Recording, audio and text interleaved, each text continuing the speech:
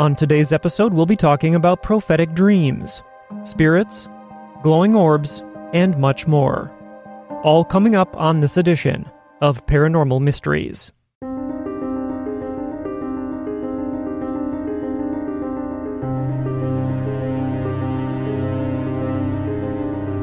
Welcome to the show, and thank you for joining me. I am your host, Nick Ryan. Before we start, I'd like to say thank you to Deborah. Your support and generosity are greatly appreciated. If you enjoy the show, please remember to subscribe, share, and review the podcast. And if you'd like to support us even further by becoming a patron or by donating, please visit us at patreon.com/paranormalmysteries or at buymeacoffee.com/paranormal. Please remember that your support in any form helps to make the show possible. And if you've encountered the paranormal and would like to share your story, please email me at paranormalmysteriesPodcast@gmail.com. All experiences, no matter how big or small, are always welcome. And with that in mind, our first listener story comes to us from Ruth. Ruth's story is called A Visit from My Mother. Ruth says, "Hello, Nick. I've been a fan for a while of yours and binge listened for a while before thinking of sharing my story. It's not a dark story, but a bittersweet one. I don't know how appropriate this is, but maybe it's time that I started sharing it. It has been 25 years since my mother's death. I encountered a ghostly presence. It was my mother. You see, I couldn't get her on the phone on February 14th, 1995, to wish her Happy Valentine's Day, and I became really worried. It was winter in Wisconsin. There was a terrible snowstorm that night, and I couldn't get out till the next morning. The next day, I drove as quickly as I could to my mom's house, where I found her there, seated on a bench, covered in snow. I went into deep shock, and there is nothing like the primal scream of grief when you lose someone so very close. I had a fitful night of sleep the next night, but I finally found myself in an intensely lucid dream, standing in line to go into a restaurant with my mother at my side. We used to love going out together and trying new restaurants. When I saw her, I told her, "Mom, you look so good. You finally got that haircut that you liked." She struggled for many years getting just the right haircut, and she was wearing this cool trench coat that shimmered, kind of bluish and greenish iridescent colors. She looked much younger, maybe 40-ish, and she was 80 at the time of her death. We finally made our way to a booth in this nondescript Applebee's-like restaurant and sat down. And this is what she said to me. "I want you to know that I love you and that I can't tell you where I am right now. You wouldn't understand. Just know that I am happy. What you're about to go through is going to be very, very hard. You're going to have to be strong." After that dream faded, or I can't remember anymore, I'm not sure which, she was right. It was very difficult for a good 2 years afterwards. Families can make it very hard. What punctuated this dream happened 2 days after her death. I received a Valentine card from my mom in the mail.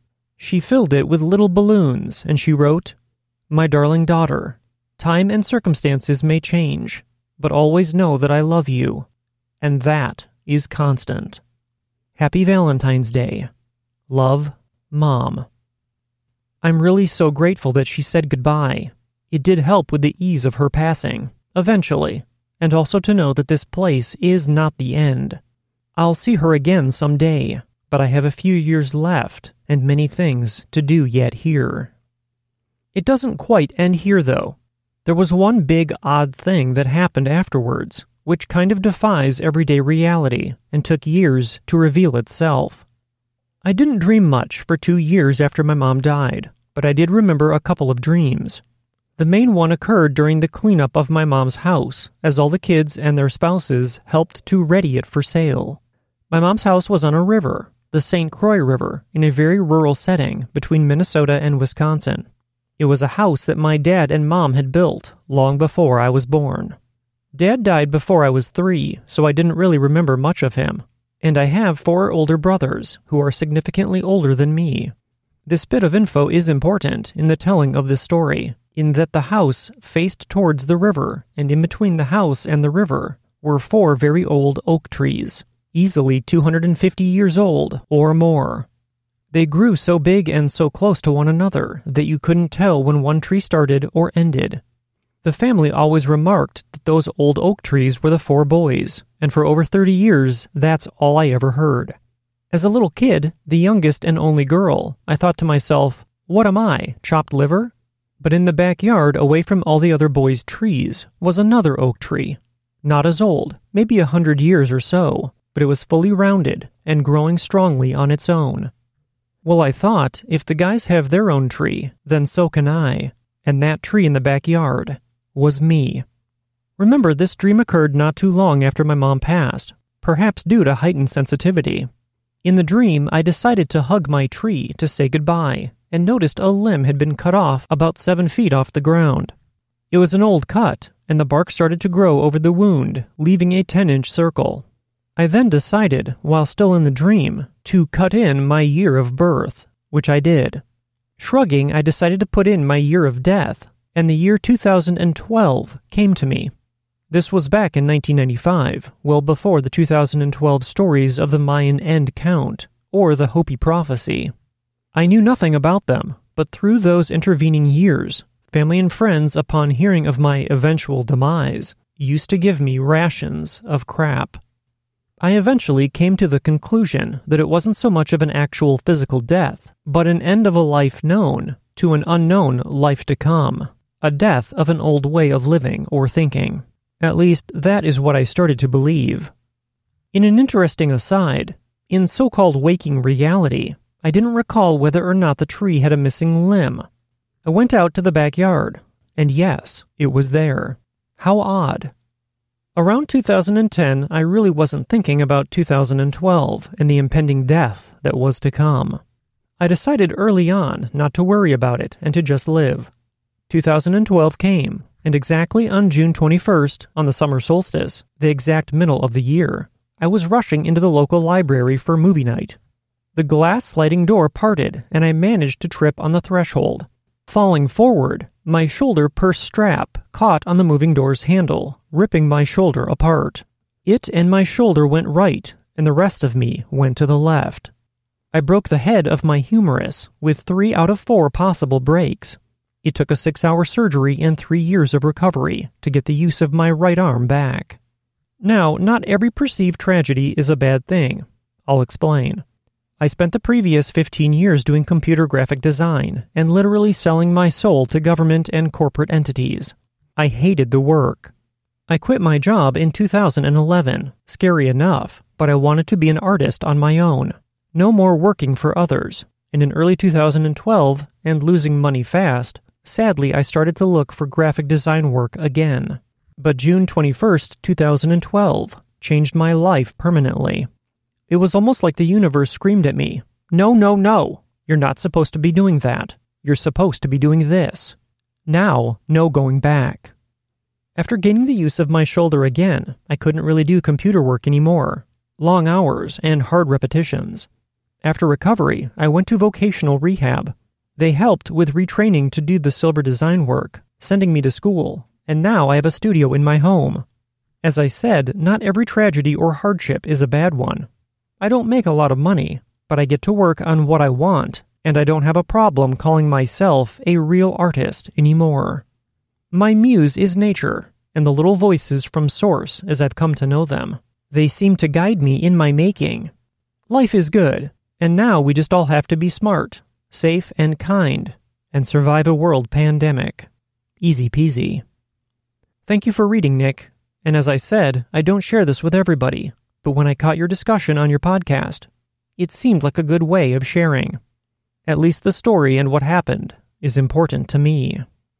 Yours, Ruth. Our next listener story comes to us from Ash. Ash says, I really do enjoy listening to your podcast. I have a few short stories, and I will put them below, all involving one of my best friends while we were in high school. As mentioned, where I grew up was a strange place. An old Native American burial ground is what I was told. My friend, let's call her BQ, was witness to a few things that happened here. We were in my bedroom talking, and all of a sudden BQ says, "Do you see that?" I looked to where her eyes are, and in my TV, it was one of those TV VCR combos from the 90s, there was a man's face with sunglasses, and he whispered, "Oh yeah," then slowly faded away. The TV was off, and it had been off the whole time, and no one else was home. When he appeared or faded, it was like when you turn off an old TV, and there was that rainbow halo effect. We never saw or heard that again, but it was crazy. I was taking her home one night, and it was really late. As I turned out of the trailer park, we saw what appeared to be an elderly woman hunched over with long gray braids, an animal pelt draped around her shoulders, and a long walking stick. She was just walking along the side of the road, and there were no Native Americans left living in that area. BQ screamed, and I looked in my rearview mirror, and the woman walking just faded away. One New Year's night, I was taking BQ home. It was a rainy night, and my headlights land on this extremely tall figure. She was walking on the side of the road, with her head down, hair soaked, and draped over her face. You could see an oddly large, toothy smile from underneath her hair, and it went from ear to ear. As she walked, she was jerking and kind of shaking, and she appeared to be laughing. It reminded me of something out of an anime. BQ screamed at me to go. She was terrified. I was so scared to go home after I dropped her off. I thought for sure this demon lady was going to be on my porch waiting for me, but we never saw her again. This all happened in 2003 or 2004. I recently spoke to BQ, and she brought up the last story and how it stuck with her and still freaks her out. I do have more stories that I will send your way. Our next story comes to us from Jenny. Jenny's story is called Glowing Orbs. Jenny says, I have been listening to several podcasts that share paranormal stories, but I have not felt comfortable sharing with any of them. But I guess I can share here, because some of the listeners' stories you have shared give me hope that I won't be viewed as crazy. I remember seeing things from a very young age. I was brought up in a very Christian home and not allowed to view any type of scary movies. I woke up several times, seeing lights in other rooms from my room at night. I am pretty sure what I was seeing was orbs, but I didn't know what they were at the time. The orbs scared me, but I never mentioned them to anyone. One night I saw an orb in my parents' room, but it was acting different. This orb was bouncing up and down, like it wanted to catch my attention.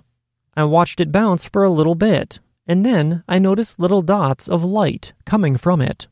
The dots started to cover my floor, and I got really scared of them. The dots were writhing around on my floor, and I needed to use the restroom, but I wouldn't put my foot down with the dots. I started screaming and woke my parents up. My parents then rushed into my room and turned on my light. We then saw that the entire floor was covered in fire ants. They started biting my dad as soon as he got near me. He grabbed me off my bed and handed me to my mother, who then took me into the bathroom. He sprayed the floor of my room with bug killer, and I slept on the couch that night. The weird thing about this event was my parents never figured out where the ants had come from. They were only in my room, and they couldn't find a hole or entry point for them. And I am very allergic to fire ants. They always leave a big welt and get infected. I grew up in Texas, and avoiding fire ants isn't easy.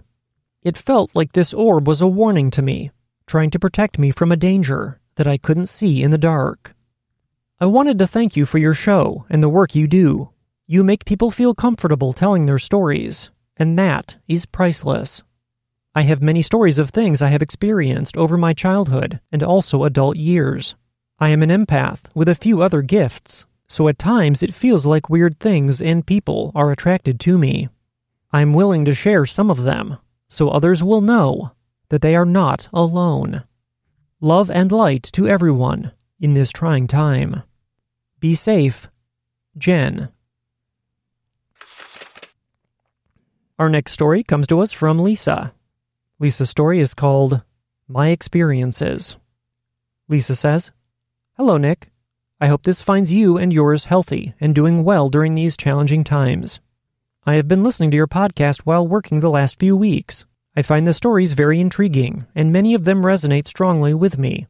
So I wanted to share a few of my own. Before I begin, I would like to disclose that I am a Heyoki empath, clairsentient, and although admittedly I try to ignore it, mildly clairaudient.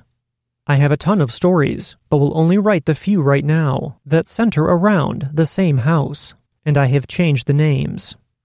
This all happened around 2004 or 2005, when I had just started dating my second husband, Jake. At the time, he rented a room from a coworker named Tim. Tim was very strange, and always had a creepy vibe about him. I always wondered if perhaps he either dabbled in things of a dark nature, or if he just had something unusually sinister inside of him. Either way, his house always had an odd feel, even when he wasn't there.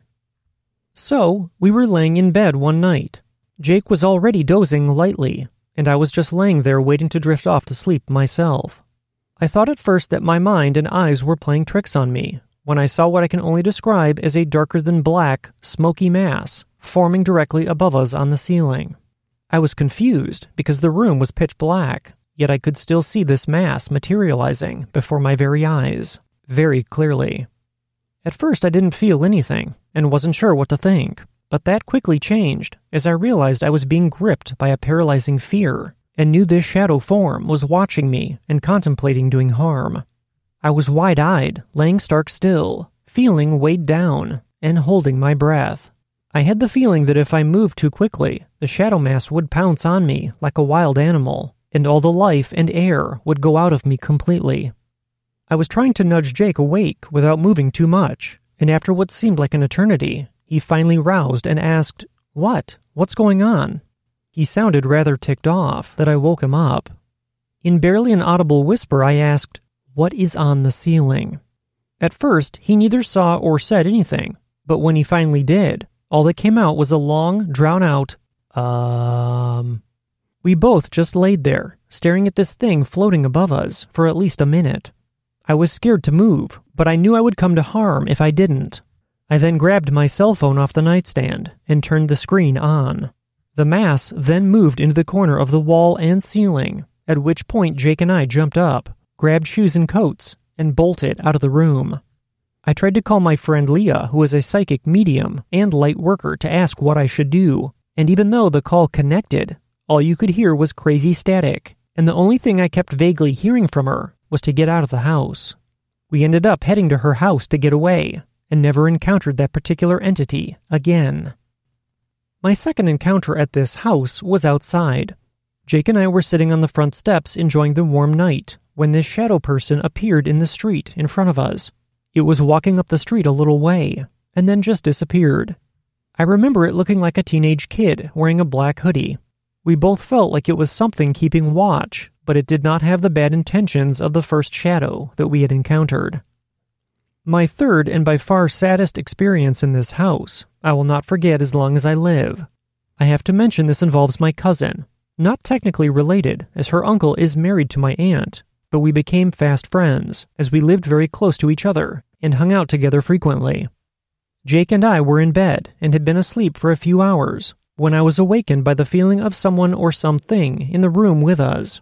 I did not feel any fear, which seemed unusual to me at the time, although I was a bit apprehensive to open my eyes to see what the presence was.